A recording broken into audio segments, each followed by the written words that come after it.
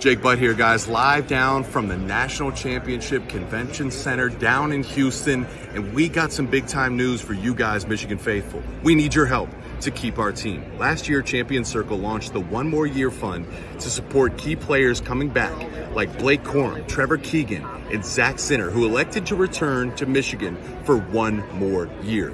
Now we're launching the Those Who Stay NIL campaign. Our rivals are coming after many of our key players, trying to induce them to leave Michigan. It's time for the Michigan family to show our players how much we appreciate them and want them back in the maize and blue. To keep the momentum going, head over to thosewhostay.uofm.com. Again, that is thosewhostay.uofm.com to support. Go Blue.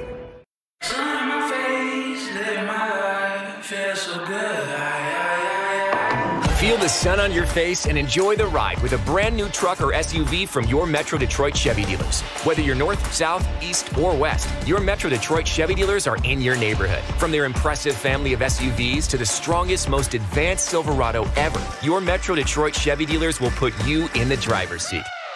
Put it in D and see why Chevy drives the Motor City. Visit ChevyDetroit.com. All right, welcome back to the Lab, presented by Champion Circle. Head over to championcircleufm.com to find out how you can support your student athletes.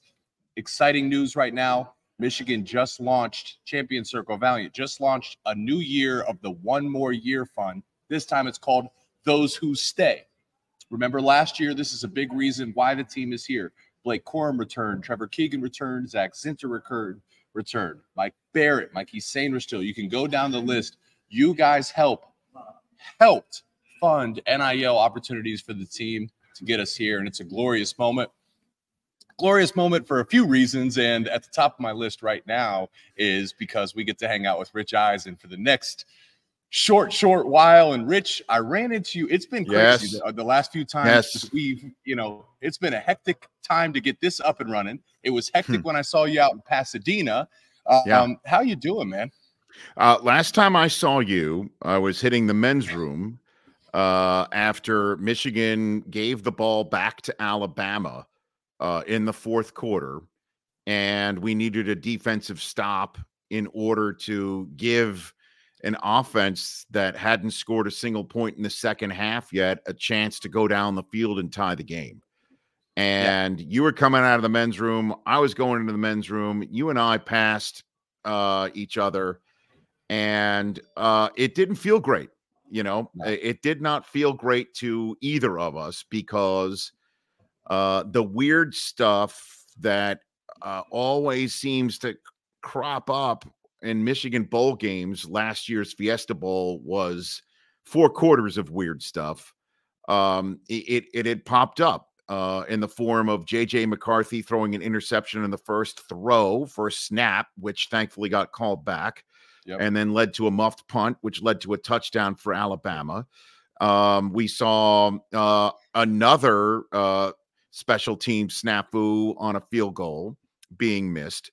We saw multiple mistakes being made that Michigan hadn't made all year long. So you and I didn't feel very good about each other's hopes for this Zoom, quite frankly. And then, my goodness, Michigan got the stop that it needed. Sharon Moore got in his bag for the last drive.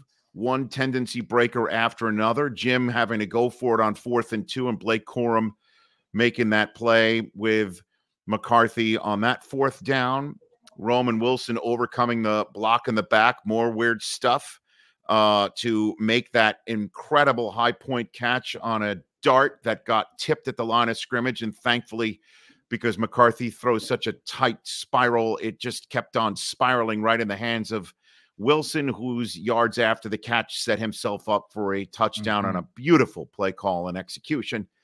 And then overtime happened after yet one last muff punt almost sunk the whole damn thing. I honestly cannot believe what I saw after seeing you for the last time before now. I know.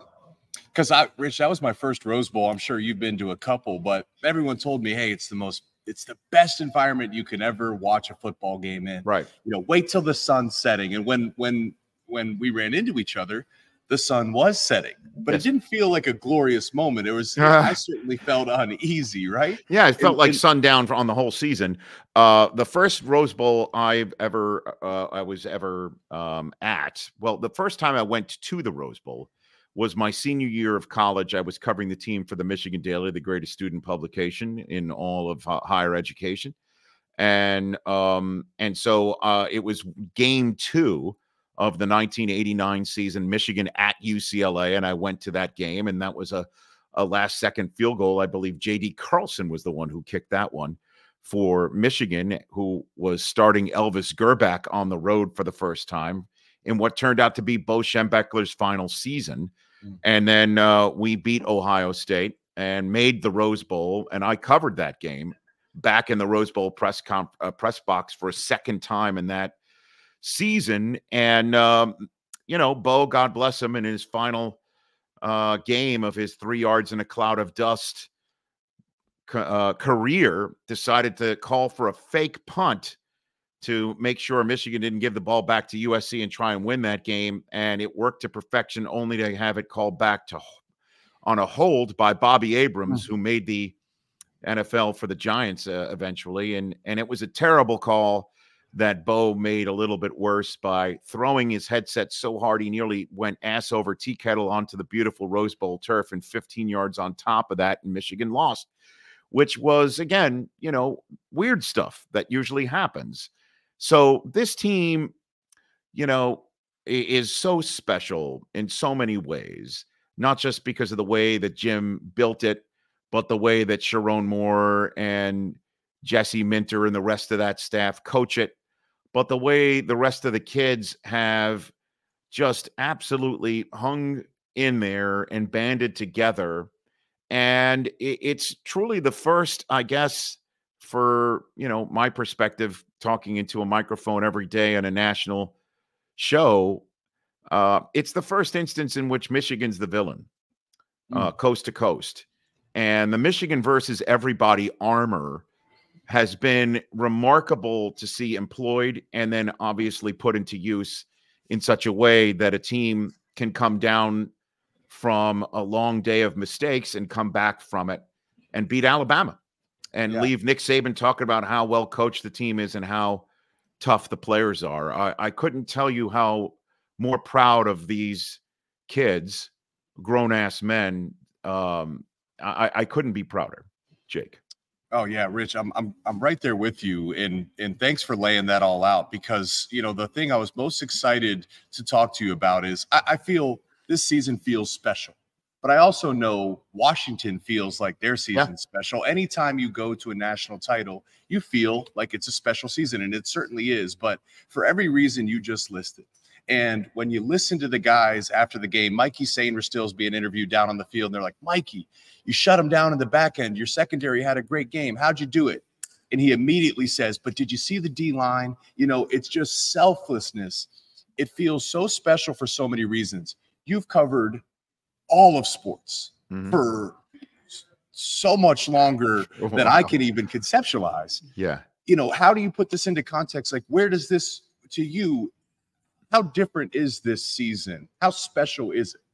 Well, it's been special from jump, from the fact of how the last 2 years have gone, and how the general narrative about Michigan was that Harbaugh wasn't going to ever get it done.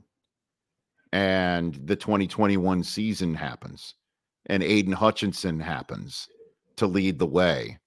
But then we get, curb stomped by Georgia in the Orange Bowl, where we could see we're not there yet, right?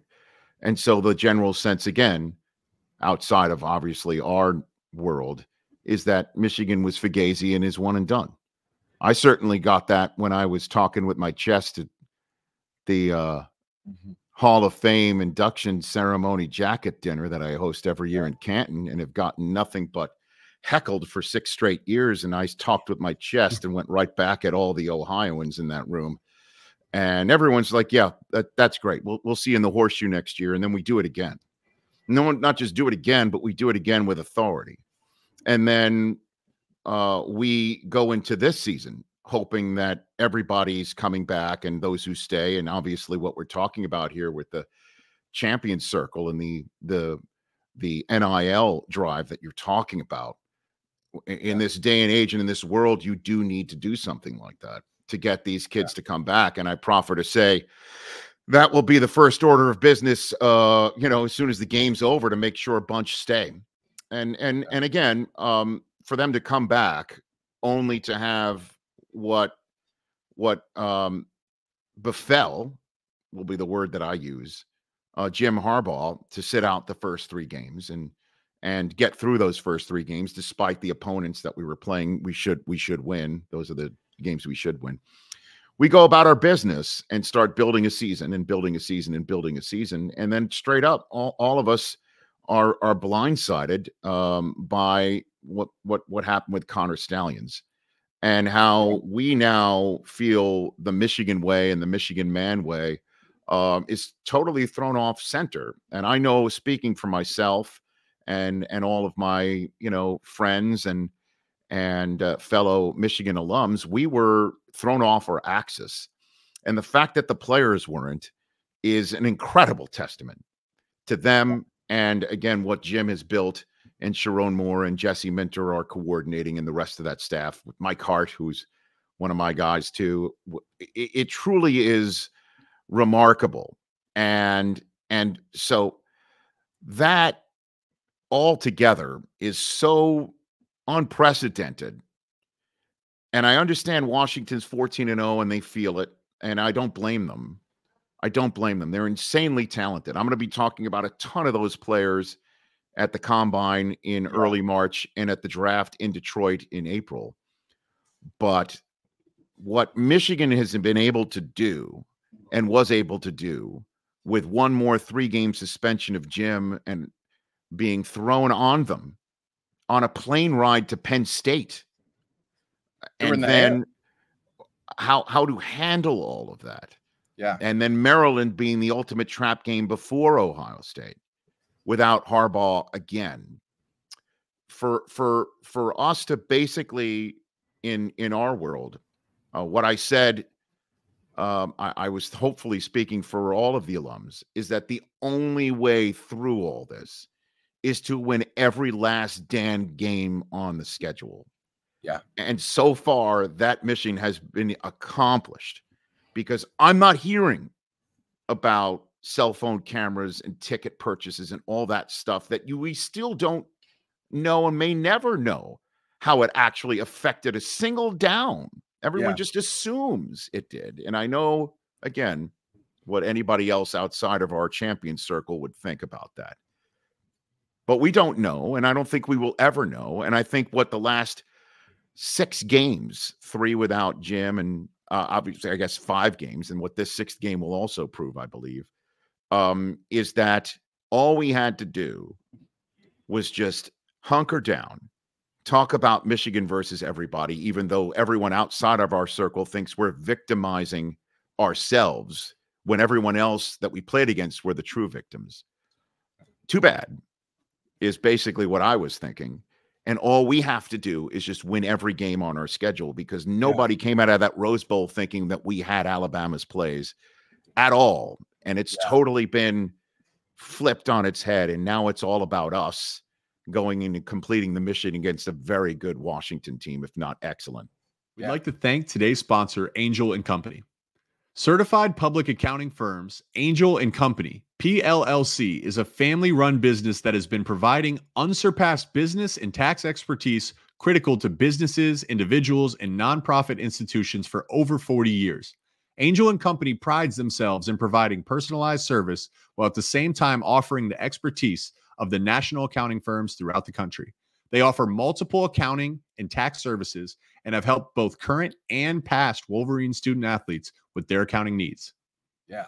Yes. When the Selection Sunday comes out, and that there was that initial reaction, which of course only Michigan was the only team that had cameras in the room. I thought that was a little bit strange, but Coach Harbaugh had when he's getting Coach Harbaugh's doing an interview down there, and he kind of starts to reflect on the season, and he said, hey, this has kind of been a spiritual journey for our players. And as I hear you talk about the decade prior, and I hear you talk about 2021, and I think about this season, and I think about what a spiritual journey really is. It's facing a demon. Like every great journey in story, spiritual story, it's David versus Goliath, right? It's you versus some obstacle or some ceiling. And Michigan has done that. It's been a few years in the making. The Goliath was Ohio State. You can't beat your rival, as you said. Then it was, can you beat them on the road? Then it was, hey, can you do it 3 in a row to make it a trend? Can you win your conference? And they've done all that. And then the next ceiling, the next demon, the next Goliath is to beat the best the SEC has to offer, to win a playoff game. And as I listen to you talk, and as we think about Monday night, where you're playing an undefeated Washington team, who they've been counted out. People have been expecting them to lose all year. And yet here they are, they're like the Monstars. It's Michael Penix and Roma Dunze. And you could go down the list. That offense is so high flying. As you said this, with the whole situation with Stallions, the only thing you can do is to win so big that you become undeniable. And in a sense, it's like, this is the perfect matchup. Of course you want to play Alabama. You don't want to play Florida State. Of course, you want to play Alabama and Nick Saban, and you want them at their best. Of course, you want to play Washington undefeated, and you want them at their best. It almost feels, Rich, like divine timing to me as I look at this. My God, I hope. And it could be, right? I hope as well. I do too, man. I mean, for sure. And Washington, again, is an outstanding team, and it's kind of blowing my mind that it's going to be a Big Ten game forevermore, right? Conference game. So it really is at a crossroads of the sport in itself, and obviously our program, and who knows where NFL Network Studios is across the street from SoFi Stadium, which should never be the home of the Rose Bowl, by the way. And I don't know if I'll look across the way and I'll see Jim Harbaugh there with a lightning bolt on his hat. I just don't know. We don't know. And again, if that's the case, I just would love, obviously, for him to go out with a championship. Yeah. But I just want him happy. I mean, really, what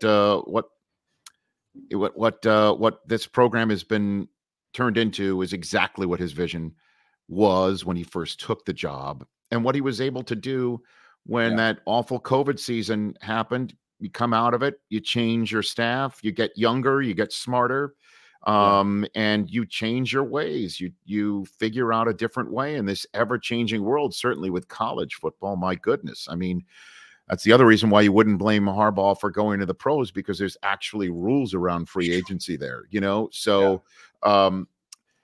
Monday night's going to be great. I can't wait for it.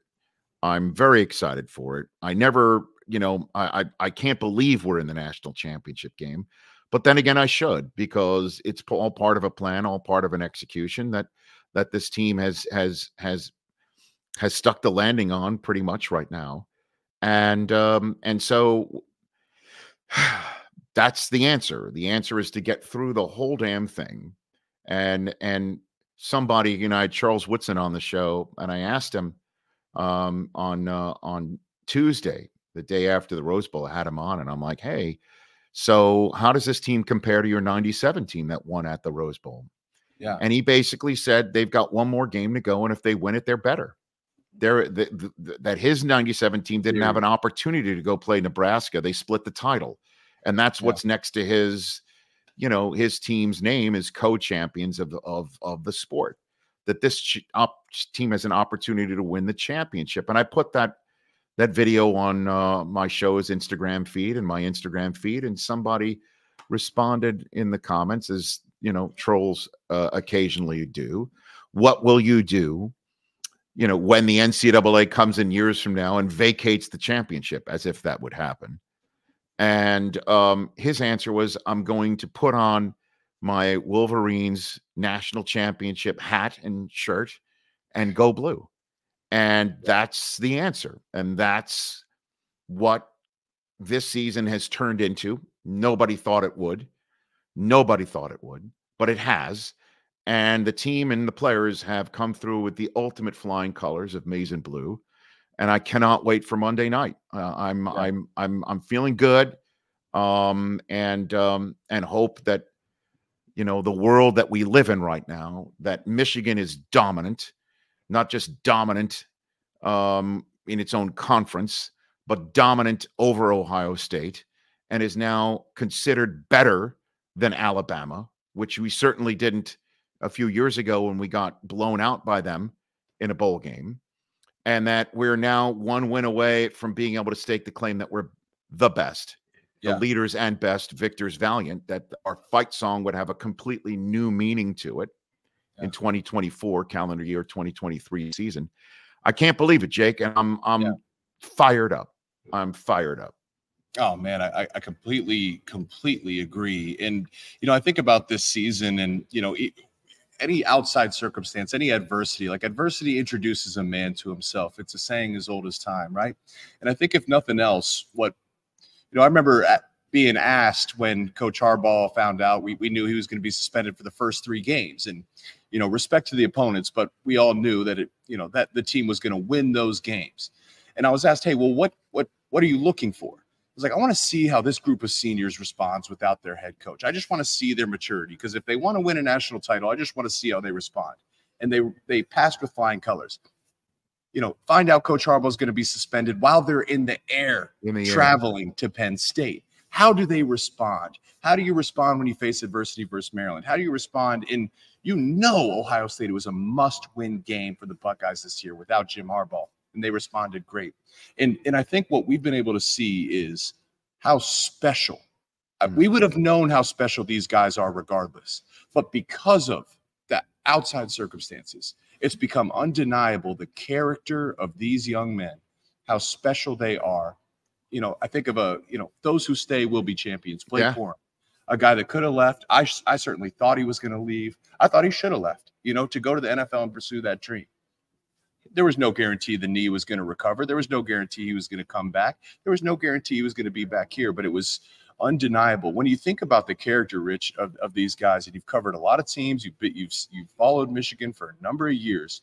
I mean, what can you say about the character of the individuals on this team? Well, I mean, you I don't know how I can add to it. You're very eloquent right there, Jake. And it really is something to behold. And Blake is obviously a personification of it. I've never met Sandristril. I'm looking forward to meeting him at the Combine.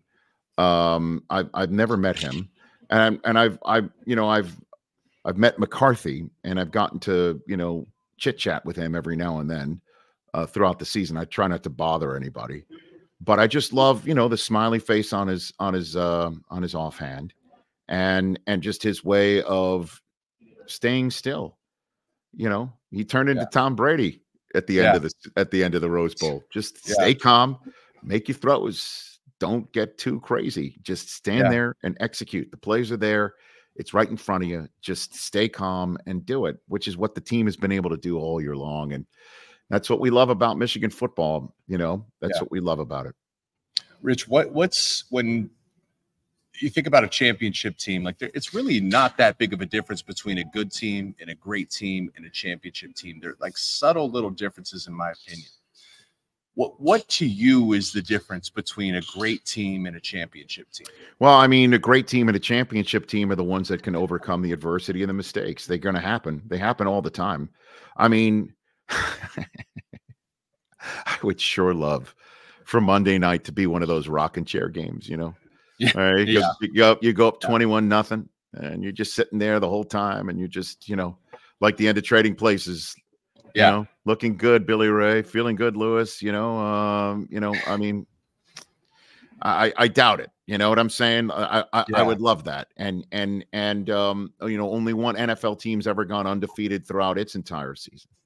So, and I think about those NFL Films documentaries we show on NFL Network every year, called America's Game, where it features people, 3 players or figures from the previous year's Super Bowl winners.